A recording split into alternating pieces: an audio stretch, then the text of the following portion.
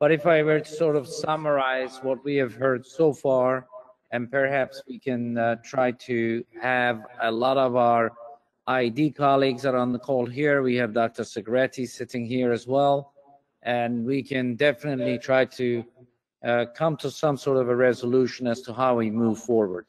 So feel free to send your sample question. So the first question that we did ask is, what is the role of NGS? And from what I can understand, and unless there are oppositions to this, I think NGS could play a great role in culture negative cases. So these are infections that have existed. Dr. Segretti is shaking his head. Dr. John most likely will agree. So culture negative cases where you don't have the organism, it would be great to send it for microgen DX. And the signals that come from it, and this is obviously my opinion, I think any signal comes on that particular one should really be treated. I'm going to have Dr. Segretti weigh in on that particular issue. Yeah, I agree with that entirely, Jay. Plus also debridement and implant retention with antibiotics. I think that it could play a major role in treating those patients. If you're getting an arthrocentesis, you can have an answer before you take them to surgery as to what the likely organisms are, so you're not wasting time. That's interesting you mentioned that, John, and that was brought up last week also. So I don't know if you heard Dr. Segretti, but he says he agrees completely that culture negative should be sent for NGS. He also brings up another point that was mentioned last week as well by another attendee. In these DARE situations, the acute implant retentions, he thinks that would play a great role. One, because of the speed with which we get the results back, and secondly, that would actually also give us some information. Another circumstance that was brought up by tumor surgeons last week, and I'm not sure if we have any tumor surgeons today. I know we have a lot of shoulder surgeons, and Grant, Ben, I'm going to ask you guys weigh in a second.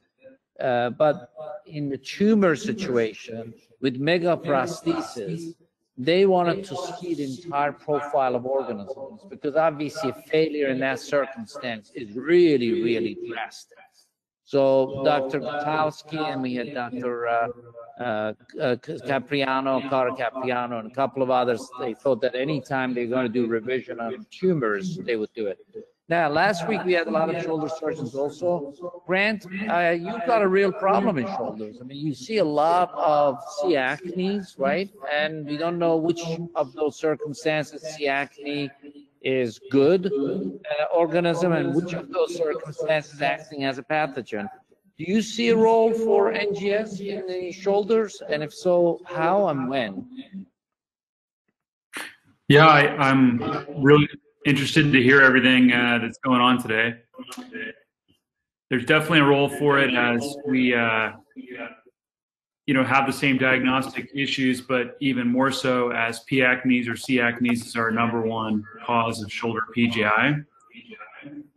So the concern for us is the false positive rate, and so I'm interested on that. I've been very interested to hear that discussion about whether a more sensitive test will not come along with less specificity, because that's certainly not what we want. The cultures have been shown to be not sensitive or specific.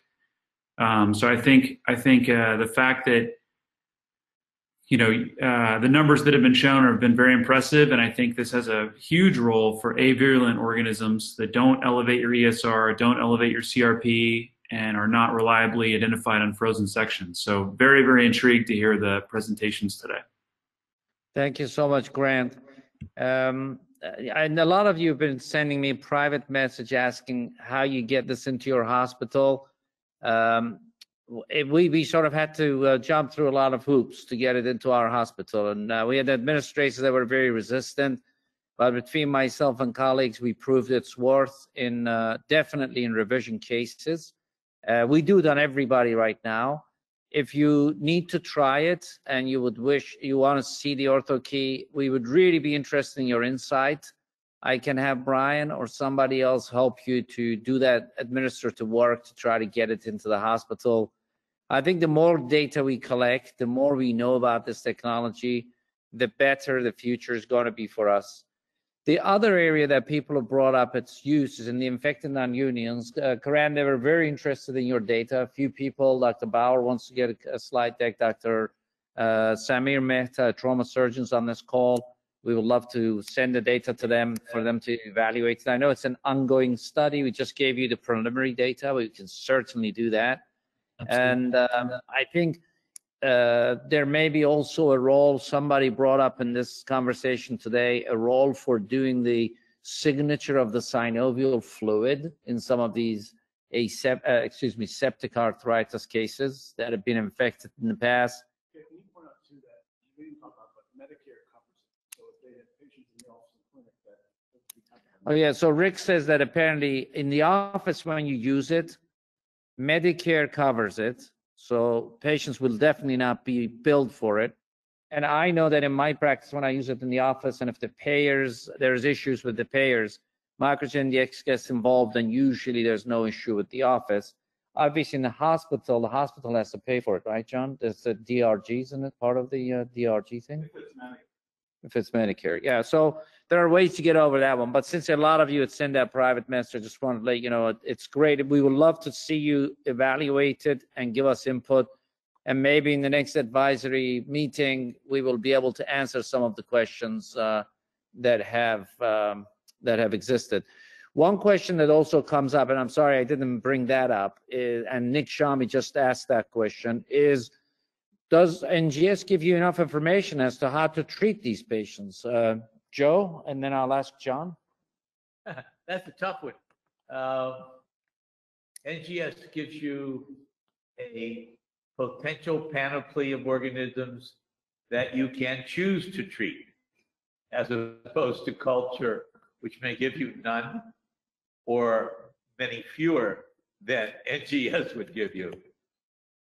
The real role of trying to choose an armamentarium of antibiotics and antimicrobials to treat these, is a science and an art in of itself. Microgen does a great job in screening, really screening for those genes which may obviate certain therapies. For instance, the use of third-generation cephalosporins when there is a major ESBL there, and even going to carbapenems when there are CREs. And these beta-lactamases are extremely broad-based, complex, but they are very functional. And the presence of, I would say, of these beta-lactamase, extended beta-lactamase genes, I think for Dr. Segretti and me would put up a real red flag and say we probably cannot use those antimicrobials.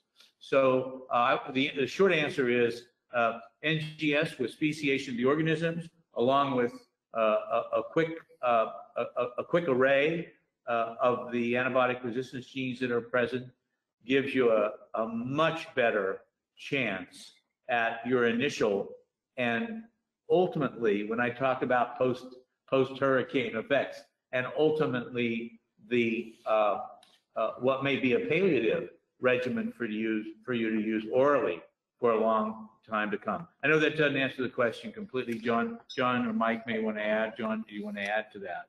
Yeah, there's still some uncertainties in how to best treat PJ. I think your study looking at treatment and treatment failures as an endpoint will go a long way to answer that question. So looking forward to that because a lot of it is guesswork. Yeah, so Dr. Segretti said basically. Let me say one thing though, that I think that with Dr. Schmidt in particular calling this a disruptive technology, we are disruptive in this approach. But that doesn't mean the approach is filled with flaws. It is opening our eyes to a brand new world about the other genome that is us, and that's the microbial. Yeah, wonderful. So Dr. Segretti said that there's so many unknowns about treating PJI, how true that is. And they really putting a lot of weight on the outcome study that we have started. If you're interested in being part of that outcome study, let us know. The outcome studies, basically, we will randomize the patients into two groups. One group will be treated based on the NGS signal. Another group will be treated based on the culture signal. and that includes culture negatives. And we will know, we will look at the failure rate, and this will answer a few of the questions like, should you treat multimicrobials?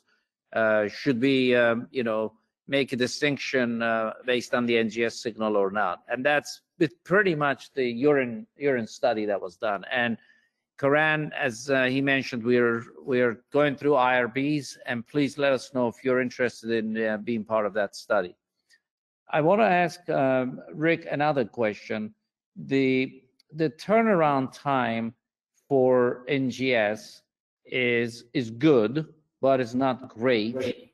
And some of the people who've used it, they usually reach out to me and say, what is Microgen DX planning to do in order to bring that turnaround time lower? Or are there things that we need to do, we as surgeons and doctors need to do to make this a little bit smoother?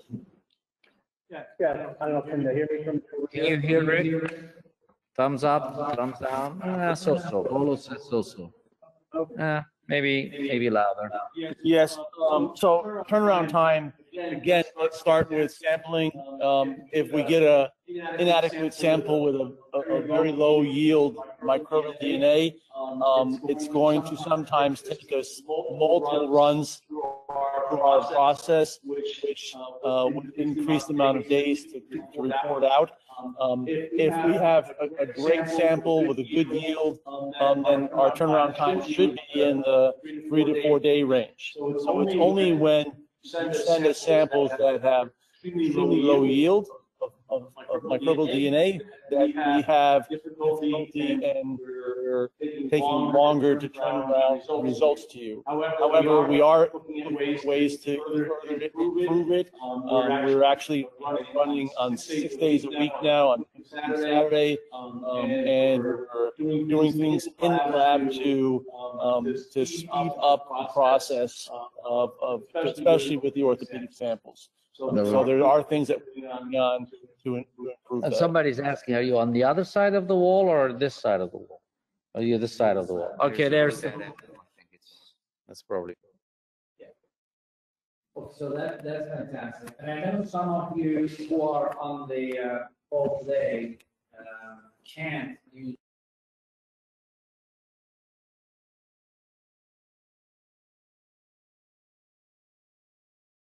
samples to Microgen DX on select cases. Rick has done that. Oh, yeah. Rick, I was just saying, some of you who don't have access to Microgen DX because you're outside the US, feel free to reach out to us because Rick, Microgen DX has actually processed samples from various countries on very challenging cases when the surgeons reached out to me about, situations. And I think in some of those circumstances, it has been extremely, extremely useful. So it is available out there also. To close, anybody propose, we're going to do the outcome study that we talked about. Does anybody feel there is a need for other types of studies or for generating evidence, further evidence for NGS?